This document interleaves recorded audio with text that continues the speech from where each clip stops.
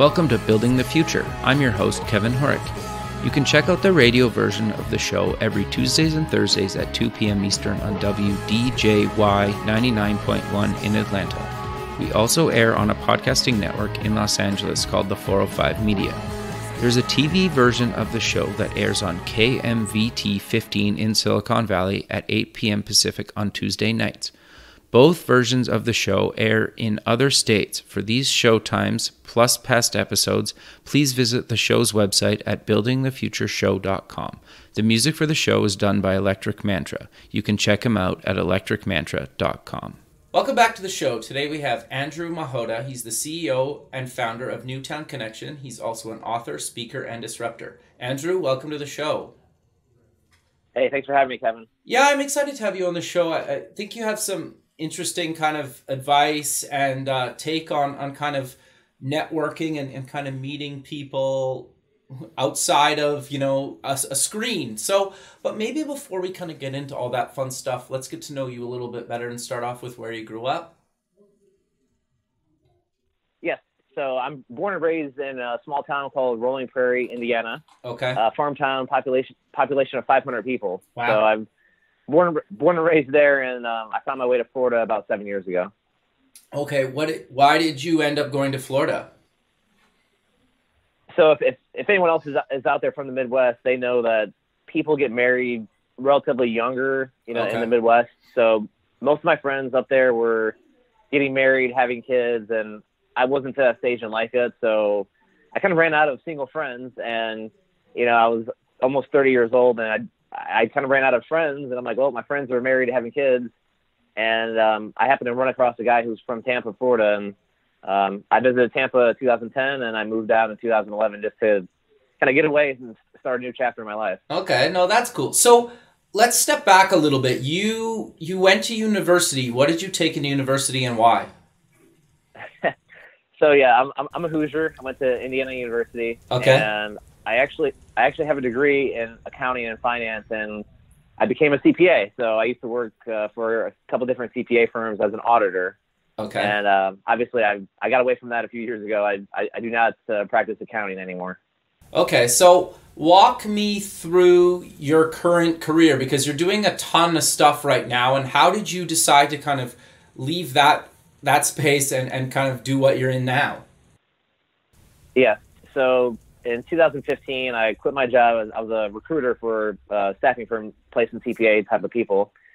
And so during that job, I was working at a staffing firm. I was out networking all the time.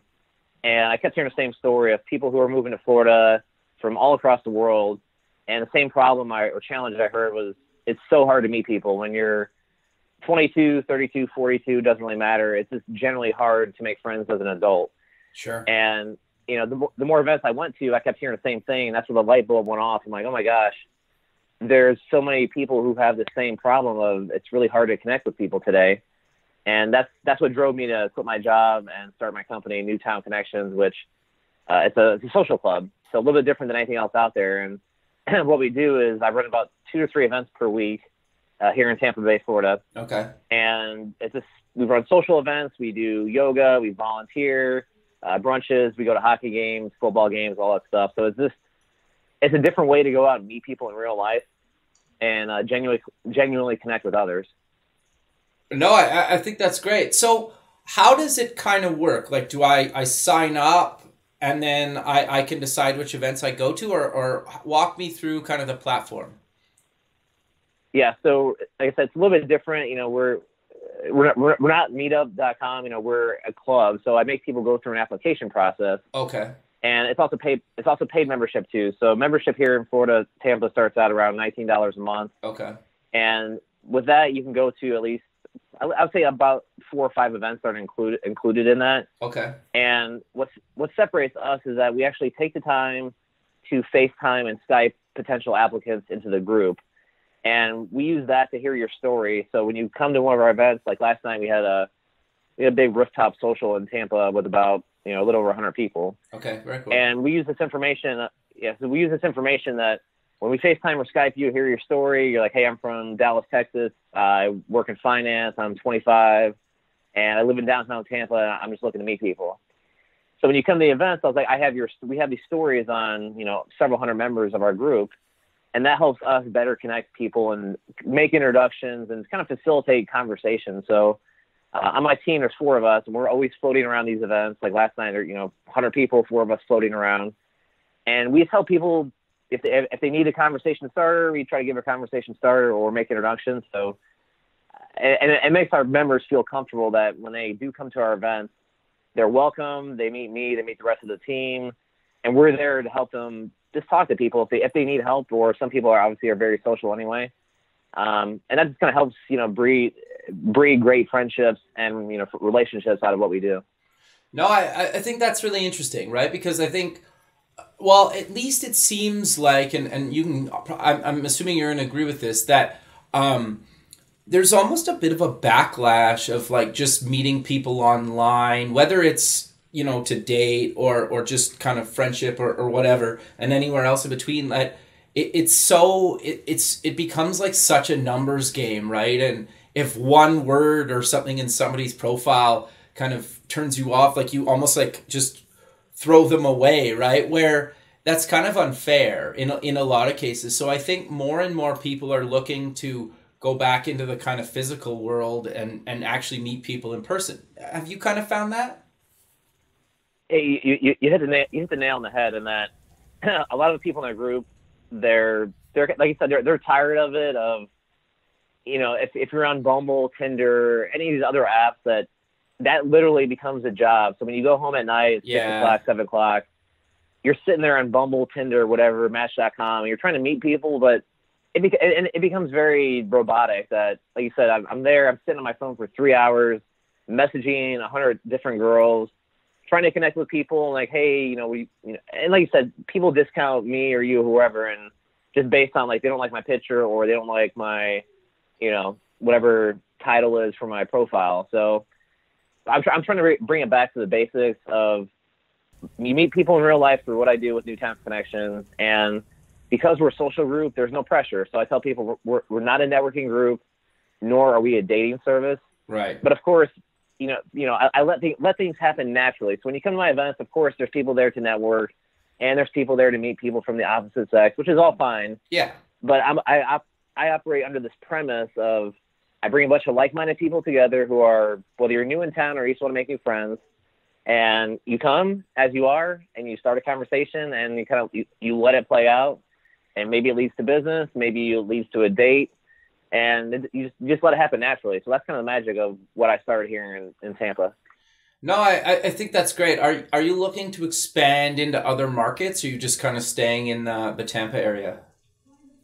Yeah, so the vision, I have a contact over in Dallas, Texas, so we're targeting to launch Dallas in about 2 to 3 months right now. And really, the vision of Newtown Connections is, this should be in every major city. I don't care, in the U.S., around the world. It needs to be in every city where, if you're in Chicago, San Diego, New York City, wherever, again, I'm sure the same problem exists. If I graduate college or I leave my job and I move to New York City, I face the same issue of, great, I just moved to Manhattan, I have a job, and where do I go to meet people? And so that's the vision, is as we continue to grow. We're only 2.5 years old, so we're still in that growth stage.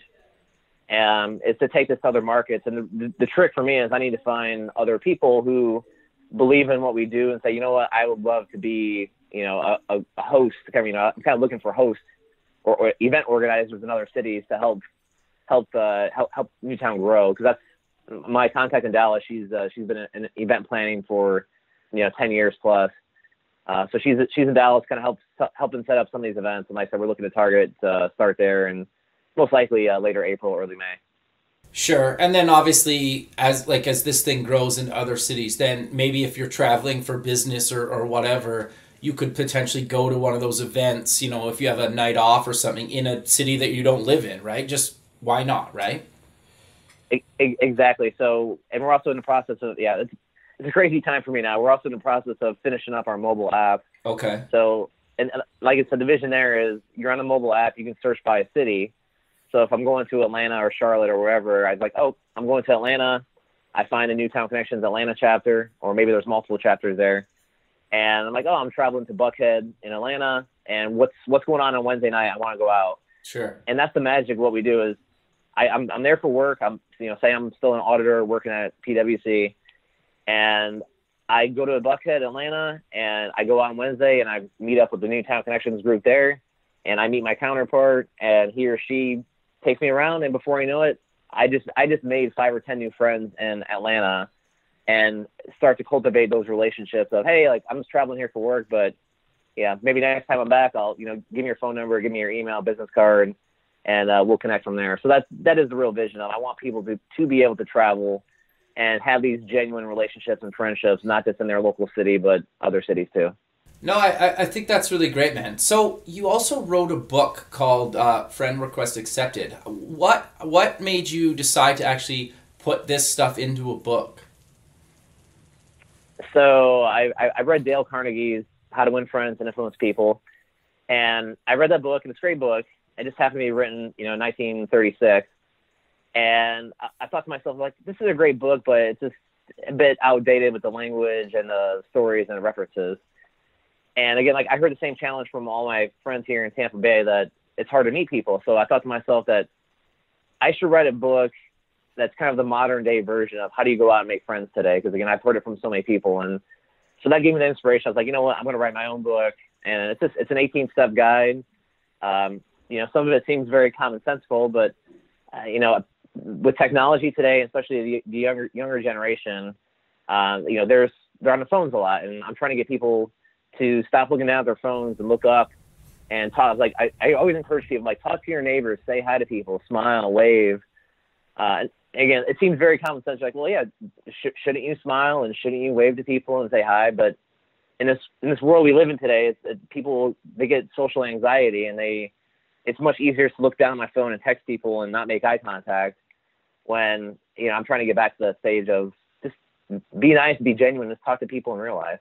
Sure. So I obviously, like, we want people to go check out the book, but maybe walk me through a few other things that you kind of cover in the book.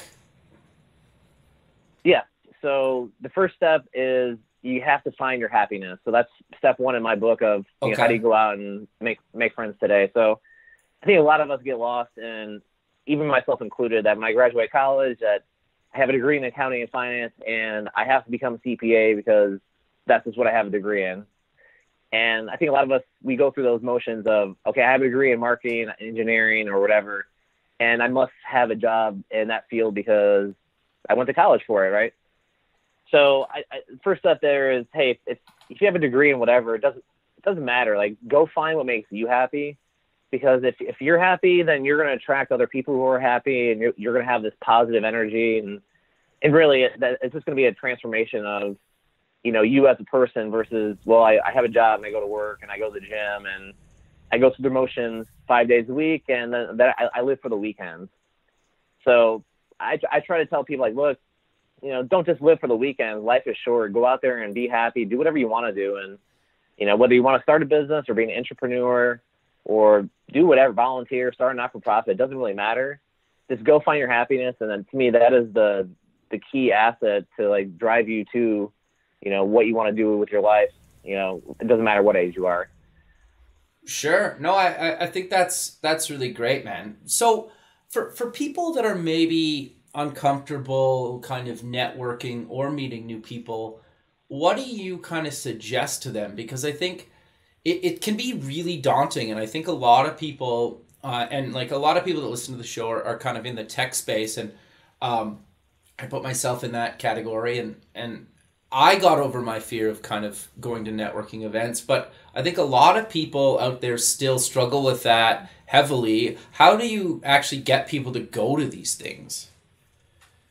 So the first step there is I tell people to don't think of networking as an event, because we all talk to people every day, whether it's at work, maybe at a grocery store, or I go to church, or I volunteer. So get yourself out of that mindset of, oh, I'm going to a networking event, I have to, like, get business cards and talk to people about work.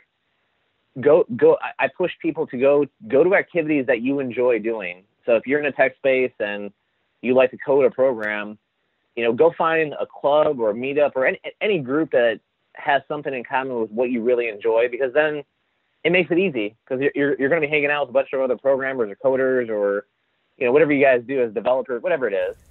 And you already have something in common because you're at a group that does something you already enjoy doing. So that, to me, that's the easiest step is whatever you like to do, whether it's playing sports, what you do for work, hobbies, interests, go find a group that has something similar because you're going to be there with 10, 20, 50 people who you already have something common. So it's easy conversation starter. Like, hey, if I go play beach volleyball, I know I'm playing beach volleyball with people who like to play volleyball. And, if I'm in the tech space and again, if I go into a coding school or coding meetup group or whatever, you already know you're hanging out with other coders and you can easily start a conversation with, whatever you guys have in common. So sure, I would start there. And secondarily, if you do go to a networking group or networking event, I'd tell people that they should not ask the question of what do you do first. Okay. Because a lot of us have never, myself included, in college, there was never a course on networking. So, when I had a full-time job at a corporation staffing firm, they said, Andrew, you have to go out and network. And that was all they told me. And when you go to these networking events, most people say, hey, nice to meet you, Kevin. What do you do? Sure. And it's a very cold question. So when I do these teachings and I do, speeches to companies and I teach people how to network, I tell them, I was like, look, it's 6 o'clock, it's 7 o'clock at night. No one really wants to talk about work. So don't ask right off the bat, what do you do? Because it comes off very cold. And it's just a very generic question. So, come up with something that fits your line or like who you are as a person. Maybe it's your first time here. And I throw things up in the air to kind of start a conversation. If I just meet you, I was like, hey, Kevin, this is my first time here. I don't know anyone. And maybe it's your 10th time here. You're like, oh my gosh, Andrew, it's your first time here. Let me introduce you to a few people. So interesting. Okay. Don't be afraid to like throw things out there and like hope some of it sticks where you say like, it's my first event or I don't know anyone. And hopefully, when you talk to people and you throw these things out there that someone grabs onto and says, oh my gosh, like, it's your first time here. And especially if you talk to the host of the event, right. The host always wants people to come back and like maybe join the club or be a member. So if you throw this out there to the universe and says, oh my God, it's my first event. I don't know anyone. Can you give me a few introductions? And hopefully you'll run across that person or two that says, oh yeah, I'd love to help you. Like I've been here 5 times. I've been here 10 times. I love this group. Let me give you a few introductions. So you throw that out there like, hey, can you give me a few introductions? And then maybe Joe Smith is going to lead you out there and say, hey, Kevin, I love this group. I've been a part of it for 5 years. He loves it so much. He's going to introduce you to other people in the group because he wants you to join too. Sure. What are your thoughts on like where, you find out online, like Twitter or whatever, that, somebody that you've kind of been chatting with online, is going to be somewhere and then you're like, you meet up with them in person, right? Because I think that can also help too, where it's kind of like the first time you're meeting in person, but you've already kind of been chatting online through Twitter or some other, platform. Yeah. And so that's a great point, and that it's very critical today to ask for a one-on-one conversation. So, whether it's coffee, lunch, dinner, happy hour, whatever it is, people get a lot of business cards at these events or groups or meetups or whatever, and they tend to lack the follow-up. So I encourage people, I push people to, if you met someone who you think you have like some type of connection, whether for work, personal, whatever, follow up the next day, give them a phone call, shoot them an email, and say, hey, it was great meeting you last night. I'd love to catch up with you over coffee. Are you free, next Tuesday at 8 o'clock in the morning to grab coffee before work and talk about X, Y, Z. So that is very critical. If you're going to have these relationships and friendships, you have to have the one-on-one, because when you're at an event, maybe I talk to you for 5 minutes, 10 minutes, 15 minutes, and you start to lay the foundation. But in 15 minutes, like I can't have a full conversation with you because we're at an event and you're trying to meet people and I'm trying to meet people. So yeah, I encourage people, don't be afraid. Ask people out for coffee or lunch, and especially if you have something in common or you want to talk business or personal stuff. Say, hey, we all eat lunch, and as long as someone's not too busy, they can just say, sure, like I'd love to meet up for lunch. Let's go to a sandwich shop or whatever and have lunch.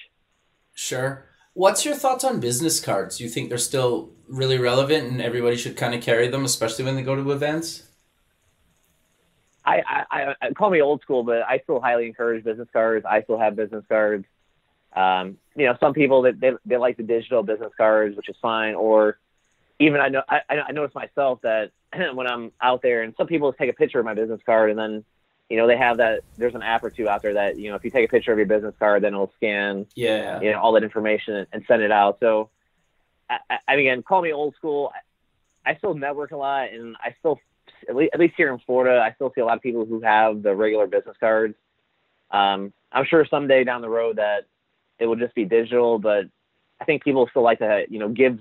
I'm still giving you something, so it kind of feels good that I'm giving you my business card versus like, hey, this, I'm on an app and let's connect via an app. So again, call me old school, but at least here in Florida, I think a lot of people still use business cards, which to me, it's still a good way to go on, get your information out there.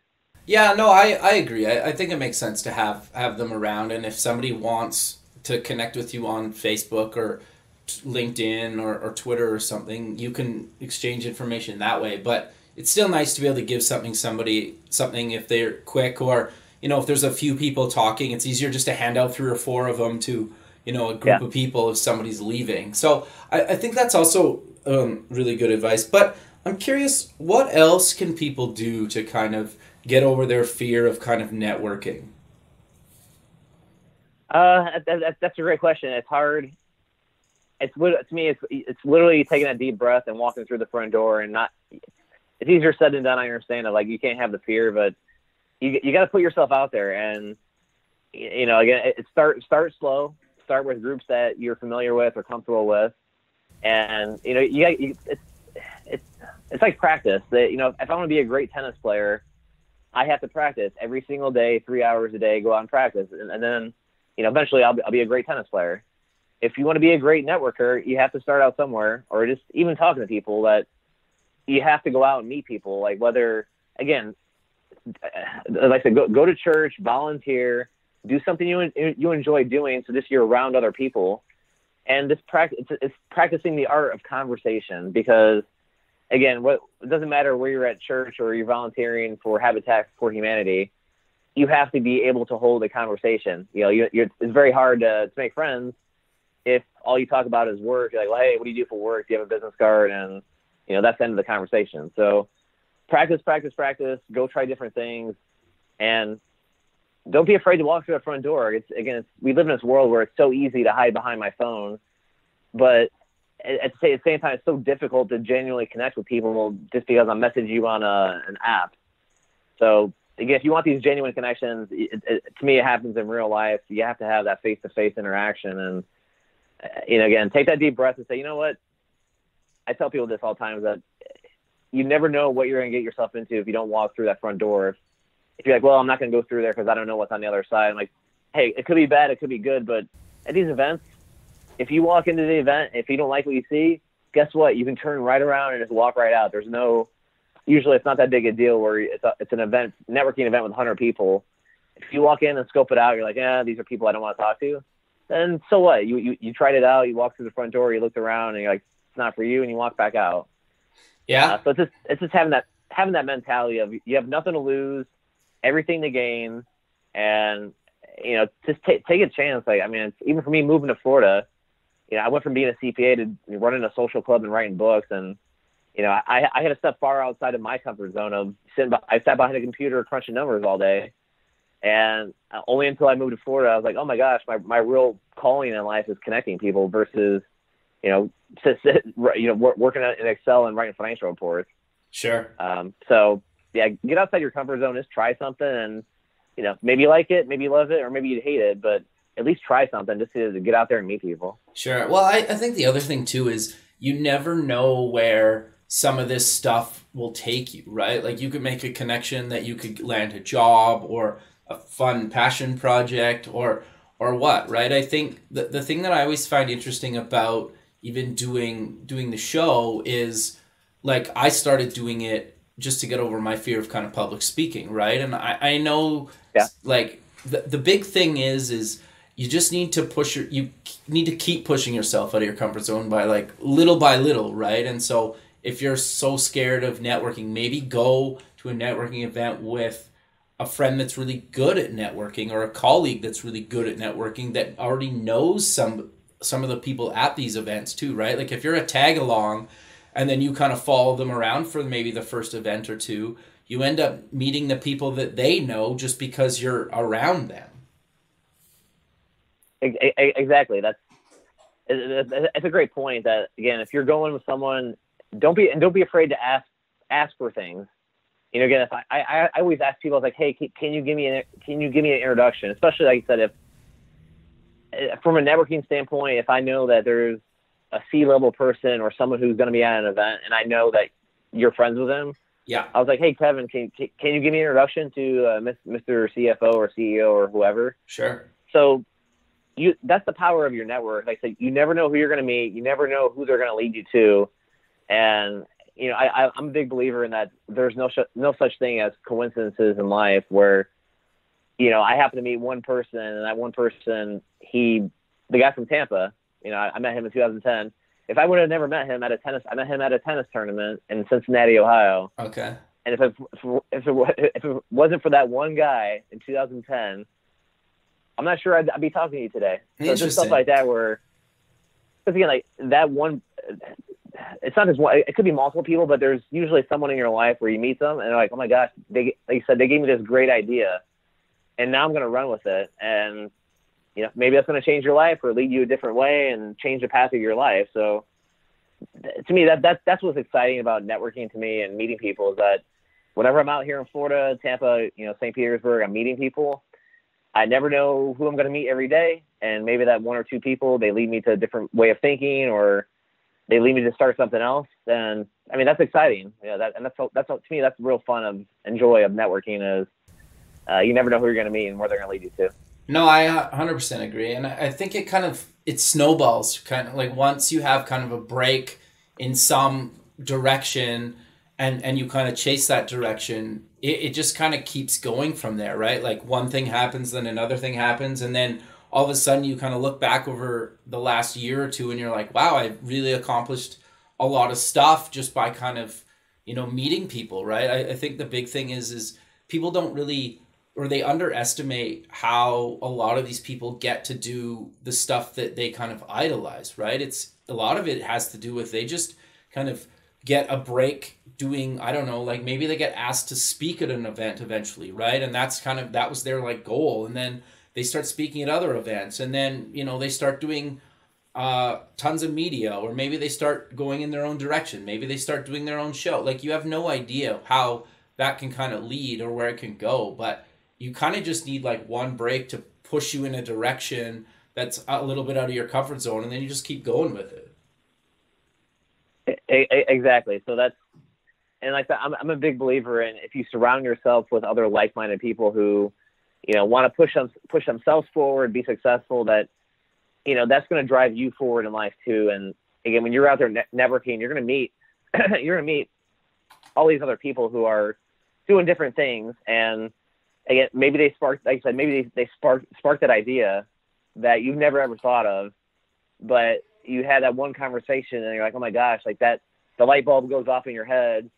And now you have this great idea. And again, that all starts with the conversation. That, again, it's so easy to text people and message people on social media today, but you know, you never know the chemistry until you go out to these events in person. And, you know, that's the whole fun of going out in real life, of, you know, spend 2 or 3 hours a week, you know, go out to challenge yourself to go out to like one event a week. And what's 2 or 3 hours of your life to go out to one event a week, and maybe you met 2 people, maybe you met 5 people, maybe you met 10 people, but like you said, you never know who you're going to meet, and maybe that one of those people, one of those persons, leads you to go do something that you never ever thought of. Which, again, that's why I'm here today. And that if you would have asked me 7 years ago that I'd be sitting here talking to you on a radio show, after writing a book and starting a social club, I probably would have laughed very hard. Said that's crazy. Like I'm a CPA. I'm not going to be running a social club and writing books. And sure. And here I am today. So that's just a crazy part of life. you have to go with life, and wherever life leads you, just kind of grab the reins and go for a ride. No, I totally agree. You also do, or you've kind of mentioned that you do some speaking events, and obviously you talk on the stuff we've covered already, but you also do speaking on time management, correct? Yeah. I'm curious to know, what tips do you give people for kind of time management? Because I think we can all benefit from that. Yeah. So it's funny. My friend Rachel, she runs a fintech company, and I did a speech with her last week. Okay. And so it was a great point that she goes, she's another millennial CEO. She's 27, has, runs a multi-million-dollar company. Wow. And I was like, I asked her the same question. I was like, Rachel, how do you do time management? She goes, focus on what moves the needle every day. So I was like, that is a great point, that when you think about all these distractions we have in our day-to-day life, that I get 500 emails, I get people, message me on social media. What am I truly focusing on every day? Like I could spend my entire day just answering emails, or I could actually focus on what moves the needle. And obviously, your needle is different than my needle, and Sure. everyone else. Like I know what I want to do, and you know what you want to do. So it's really having that laser focus, that I know what I want to do with my life. I know what I'm working towards. I have my goals. I have my vision. I need to focus on that, and not succumb to all these distractions of, email will always be there. I'm like, yes, I sift through my emails to see what's important that I have to respond to, but it's just really, I plan my day out. I wake up early. I'm a big believer in meditation as well, that, maybe every morning at 6:00 in the morning, I'll meditate for 10 or 15 minutes just to focus on the task on hand for the day. And, again, I always ask myself, what do I want to accomplish today? So when I go to bed at 11 or 12, I can look back at the day and say, hey, I really did something today. I accomplished what I wanted to accomplish. So it's planning your day out, knowing what you want to accomplish, and just doing it. And that, again, it's easier said than done, I know, but try not to be distracted by all these things we have, that the messages, the emails, the text, all that stuff. It's a time killer. I mean, literally, if you think about it, how much time you spend every day, trolling Facebook, Instagram, Snapchat, LinkedIn, whatever. Mm-hmm. You're like, oh my gosh, I wasted an hour or 2 hours of my life every day trolling stuff on social media. It's just, that adds up so quickly. If you think that's an extra 10 hours a week or more, that what else can you do with 10 hours in a week and beyond?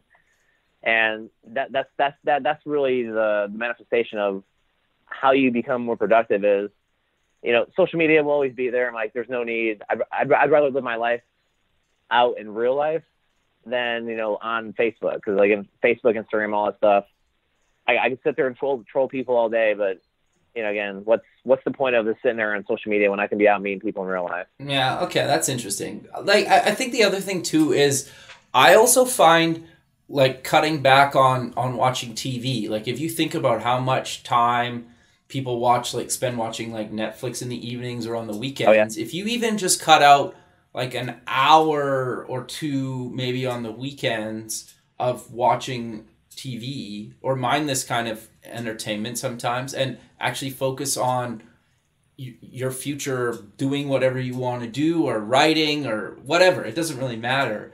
You'd be surprised at how fast that time can add up. And you look back in 6 months, and if you take an hour a week or an hour every 2 weeks, and you multiply that by 6 months, that's a lot of time that you put into something, right? And it's part-time, and it doesn't feel like it's taking over your life. Again, you're spot on that. Great. I may have a Netflix account, and maybe I spend time, watching stuff with my fiance over the weekend. But again, Monday through Friday, I have a TV. I barely turn it on because, again, I wake up at 6, I go to bed at midnight, I repeat every day, doing stuff. And again, it's so, what's important to me is I have other things I worry about or focus on, other than sitting on my recliner, just watching TV and vegging out, which, again, it's so easy that I could sit there in front of Netflix and I could sit there for hours. Yeah. And I can order from Amazon. This is a challenge as a society we live in today. I don't really have to leave my apartment. I can order food, I can order groceries, I can order anything from Amazon or whatever. I can watch TV. I have high-speed internet. What's motivating me to actually leave my apartment and actually go have social interactions?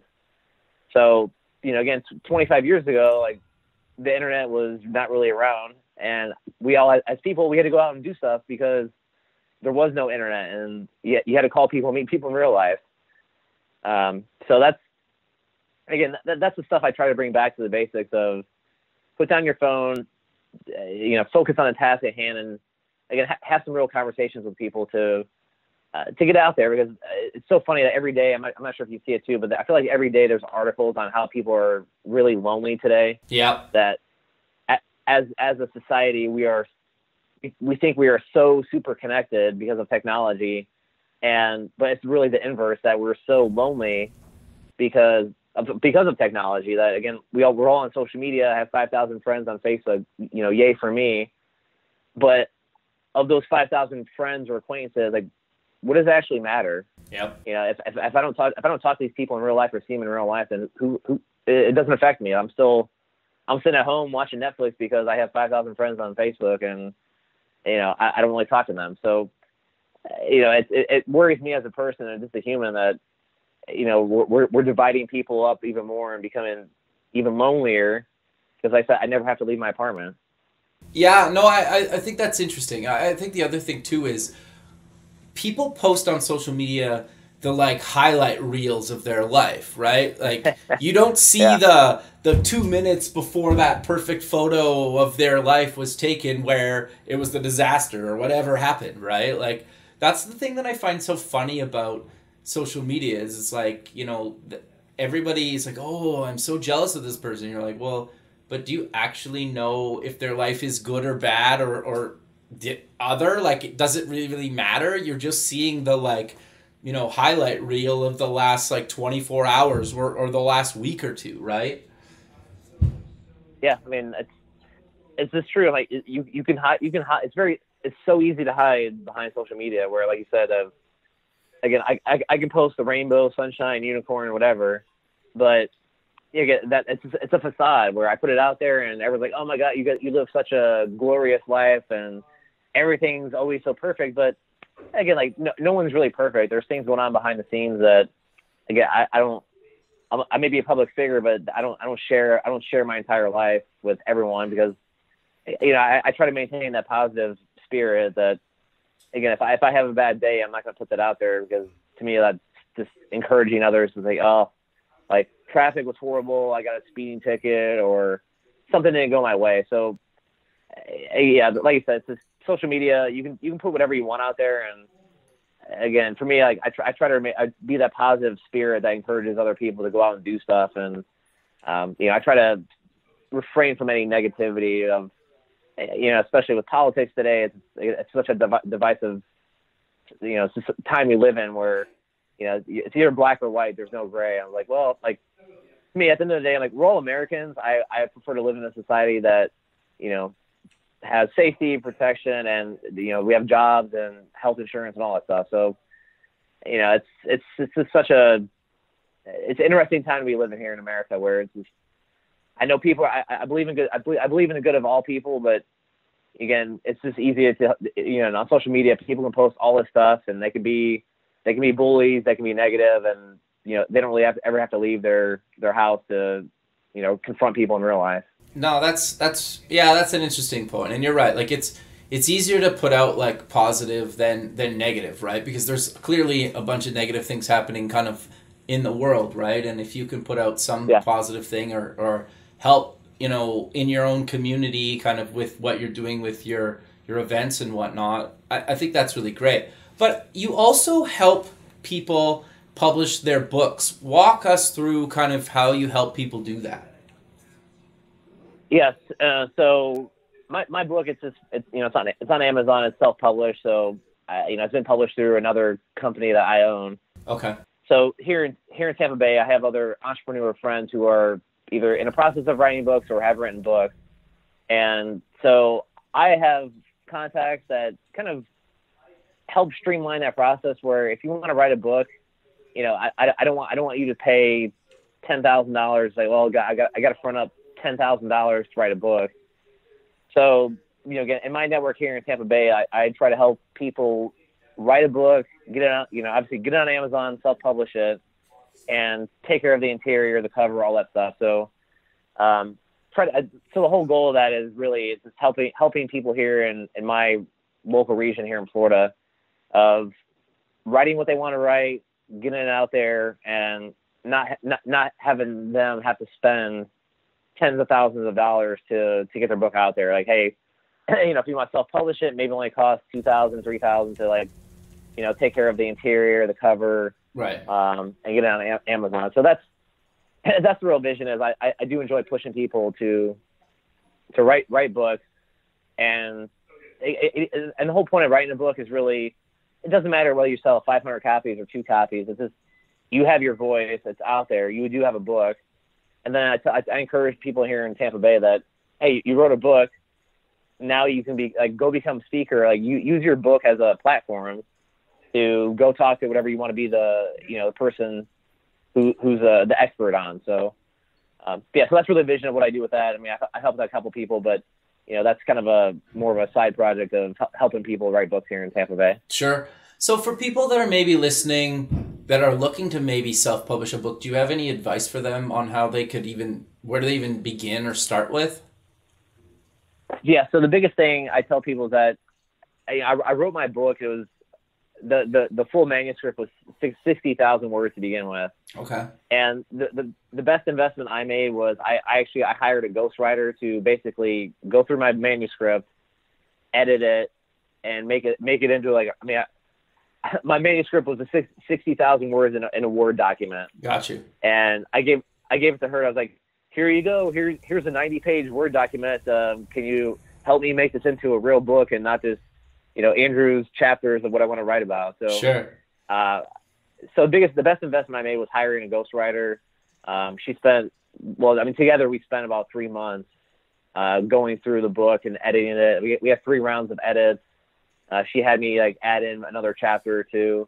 And she cut my book from 60,000 and the published book is 40,000 words. So she cut a third of my book out because, she's written books before. She's helped other people. She's like, you don't need this, get rid of it. And, whatever else. So that's the best advice is if you have a book, a ghostwriter is not cheap. For her, I spent $3,000 for her. Okay. But again, that was 3 rounds of edits. So maybe you hire a ghostwriter for 1 round of edit to kind of help get you through that process. But the ghostwriter to me was very critical, especially for someone. I've never written a book. Right. And, if you've never written a book, I highly encourage you to hire a ghostwriter, and you could probably find someone that, maybe it's only $1,000 that will help ghostwrite a book for you, like fill in the blanks or at least edit it for you. Sure. So to me, that was the best investment. And, I had another marketing guy go through my book and, help out with the cover and get on Amazon. So that costs, a couple $1,000s too. But the ghostwriter, definitely, I highly encourage that was a game changer to get my book to what it is. Well, and I think too, I think most people aren't like a writer, right? And so just having a writer go through it and, worry about sentence structure and making you sound like you should in a book, right? Because how you talk and how you actually come across on paper or in a book is quite different, or it should be quite different. Exactly. And again, think about my story in that, again, I'm a CPA. I've never written anything of anywhere close to that.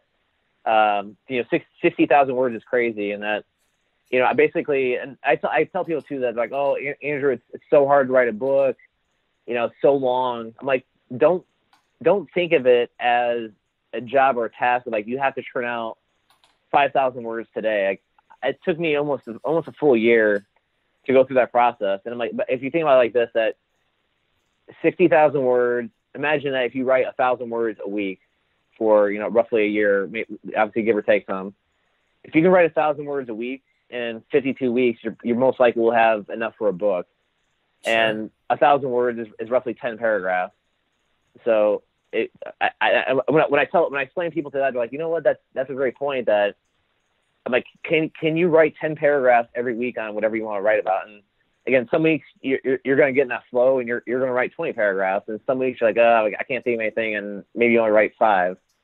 But it's just breaking it down to a weekly goal or even a monthly goal. Like I have my own goal. Like each month I need to write 5,000 to 6,000 words every month. Okay. And I held myself accountable to that. And so if you're going to write a book, don't try to force yourself. Like you don't need to like write it all at once. It can be spaced out because again, we all have full-time jobs. We have families, kids, whatever.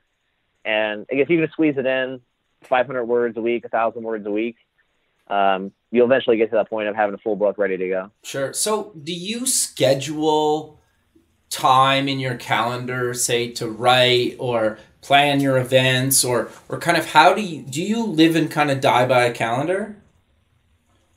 I kind of have to, just because I have so much, I'll call it insanity and just to keep it easy. That I run 2 or 3 events a week. Some of these events, like last night, are 100 people. I'm getting married in 9 months, so I'm planning a wedding at the same time. Congrats, man! But yes, I understand. Yeah, yeah. So then of course, like during the days, I have calls, I have meetings, I have coffee, lunches, all that stuff. Sure. And I swear, I wake up at 6. I go to the gym, work out, and I feel like I blink and the day's already over. It's like, oh, it's 7 o'clock at night. I'm like, where the heck has the day gone? So it's just, if I don't have my calendar, it's so hard to keep track of what's going on. And at least I can plan better and figure out what events are worth my time, because that's time is something people don't really cherish. I think in that. You can't get time back. Right. You can spend money on whatever, but once you burn through your day, you don't get that day back. It's you have 12 hours or 15 hours to do whatever in a day, and to me, time is the most valuable asset we have every single day. So use it wisely. I always tell you, don't waste it on stupid stuff.